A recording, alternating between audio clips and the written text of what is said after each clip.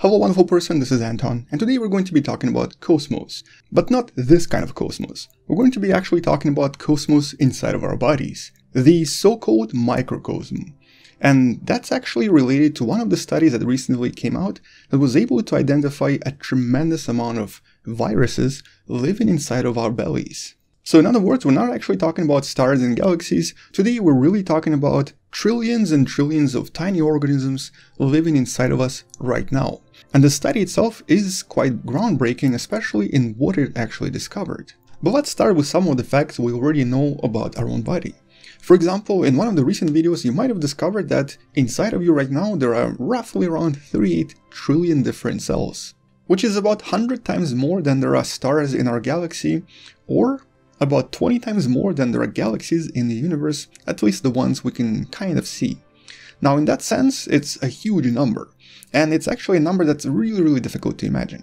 But at the same time, we've also learned that our bodies contain roughly around 38 trillion bacterial cells on top of that. They don't represent a very large mass of our bodies, but in terms of the actual numbers, they're roughly about the same as actual cells. And for the most part, most of these bacteria are usually found inside the digestive tract in our system. But all of these bacteria present inside of us also have a kind of a battle going on, a constant battle with viruses. For the most part, viruses known as bacteriophages. Now, in general, bacteriophages are actually not really that dangerous. And also generally, they kind of look like this. They look like really strange spider-looking creatures. And in the past, bacteriophages have also been used to, for example, treat various bacterial infections or using the procedure known as the phage therapy. But the point is that, well, there's a lot of them inside of us. And because we know that in terms of numbers, viruses sort of overwhelm anything on planet Earth, we can safely assume that the number of viruses present inside of our bellies most likely overshadow everything else, including bacteria, including regular cells. Here we're talking about numbers in quadrillions, maybe even bigger than that. And by the way, if you love various topics about bacteria and viruses, check out one of the previous videos I made that actually talks about a type of a bacteria that has learned to eat viruses. In other words, they found a way to kind of fight back. Should be popping up somewhere right there. But anyway, back to the study that we're going to be talking about. So essentially, this particular study that you can find in the description below discovered that there are at least 140,000 different species of viruses that seem to reside inside our bellies. And more than half of these viruses we've never really seen before anywhere in nature.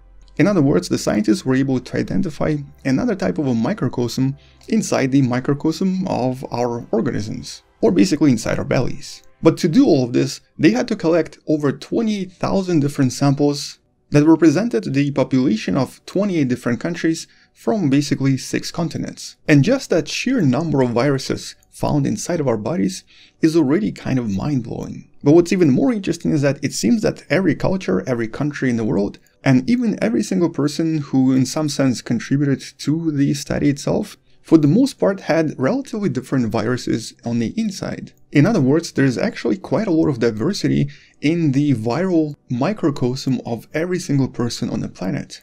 Some viruses might belong to certain cultures, some viruses might exist in certain people, yet some other viruses might be in everyone's bellies. And in that sense, this represents an incredible opportunity to study our guts and to study viruses and bacteria living inside of us, helping us understand how all of this is connected to, for example, the foods that we eat, and also how all of this connects to human health as well. We clearly now understand that this is an extremely complex, biodiverse environment, in some sense way more complex than we can even imagine right now. But more importantly, it looks like for every individual on the planet, the microbiome is literally a microcosm. It's a biosphere that has no equals on the planet.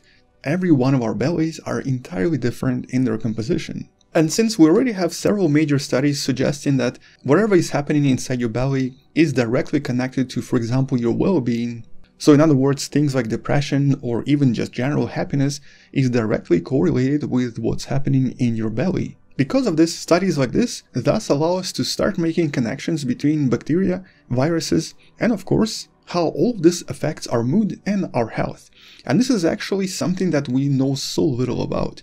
We know that all of this does have a direct effect on us, we just don't really understand what exactly those effects are. And so just like they say, you are what you eat indeed. whatever is happening inside your belly really kind of creates who you are emotionally, physically, and in terms of health. But once again, it's also important to understand that when we talk about viruses here, we're not really talking about the infectious, dangerous viruses like the coronavirus or things like Ebola and so on. We really are talking about those viruses specializing in eating bacteria, the bacteriophages. For the most part, that's exactly what the scientists discovered inside our bellies. And to get all of this data, well, the scientists had to actually do a lot of work. As I mentioned, they used about 28,000 samples. But unlike typical genetic research, here they used what's known as metagenomics. And that's essentially when instead of just taking one specific bacteria and trying to study it, the scientists take a sample from the environment. It can be from soil, from an ocean or a lake, or as in this case, from the human gut. And once you filter everything out, and once you essentially get all of the bacteria and all of the viruses separated from everything else, you can then start cloning things and discovering what sort of genes are present there. It's a lot of work and usually involves extracting all of the DNA from all of the samples at once, getting tons and tons of different copies of everything, and then trying to see if any of these tiny samples can actually be matched with something we already know. The workflow process for this is extremely complicated, so I'm not actually going to be covering this in this video. But I'm posting a link to this wonderful page by Mike Lee, who works for NASA, who actually created a pretty good guide and a pretty good explanation for how all of this works. But now imagine doing this 28,000 times. And that's basically what the scientists did in order to get all of this data for each of the individuals. And one of the more interesting discoveries coming from this paper is that, for the most part, the viruses discovered inside of our bellies were very different from other viruses that we usually refer to when it comes to infection. A lot of these viruses were not based on the RNA molecule.